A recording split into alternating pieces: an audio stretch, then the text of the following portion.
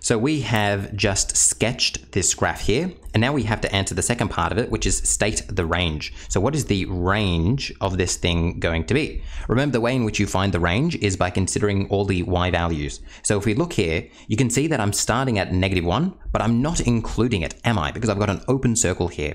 And then it just keeps on going up for infinity. So it's going to be -1 to infinity, with an open circle, a round bracket on -1. So just make sure that you're writing down your range accurately to answer this question. So that is the second part that this question required, what the range is. So -1 to infinity.